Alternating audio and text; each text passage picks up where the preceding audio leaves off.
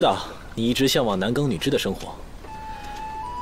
等到大战结束之后，我就把王位让给唐离，然后我就陪你一起隐居到田间。怎么样？陪你过这样的生活，好吗？怎么？不愿意？当然愿意。我跟你说啊，我都想好了这里要怎么布置。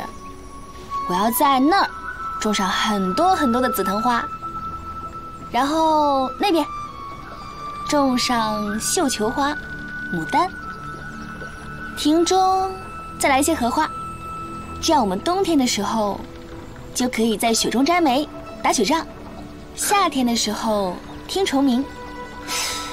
那就再种一些芭蕉，早也萧萧，晚也萧萧，岂不快哉？好，都依你。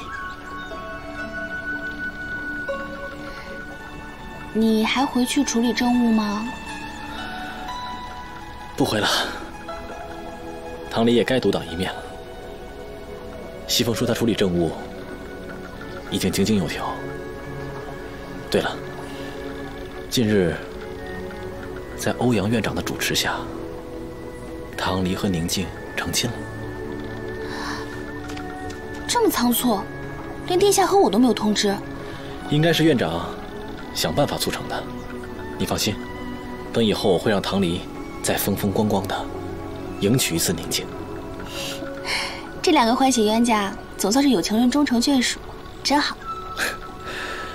互相祸害，总比他们俩祸害别人的好吧？那你呢？我祸害你一个就够了。你只许祸害我一个人。